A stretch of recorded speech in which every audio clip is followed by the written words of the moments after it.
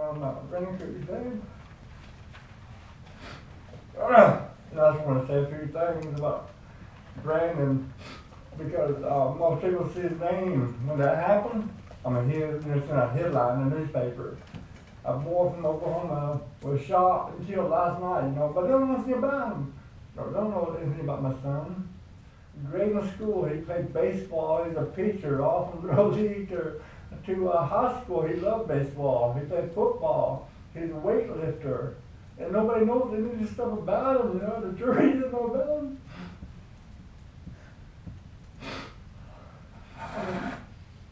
All they know is he got shot and killed on October 20th, 2015. That's all they know about him.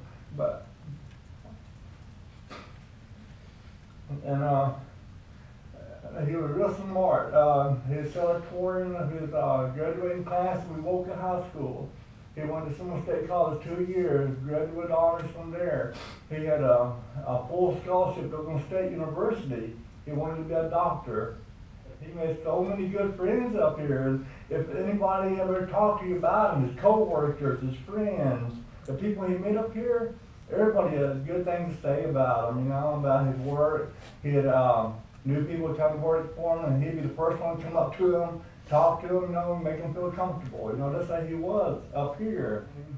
How can you pay for taking someone's life, In Oklahoma City, you got death penalty up there. You kill somebody, you get killed up there, and that's the way it is, but here it's not that way.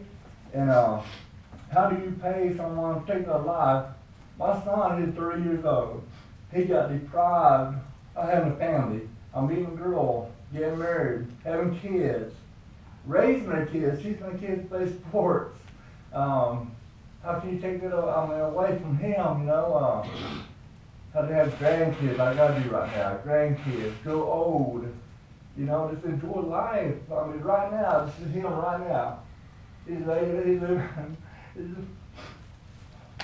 this is his cemetery plot, Juneau Cemetery. This is where he is right now. His body is 6 feet below the ground right now. He won't never get up, wake up in the morning time. He won't never get up. Enjoy life. He won't never get to have a family. Won't never get to see him, talk to him, laugh with him again. This time, he gets to wake up every morning.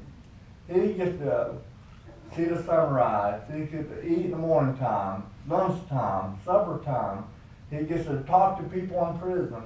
He gets to visit his family. If he's got kids, he's going to have contact with them.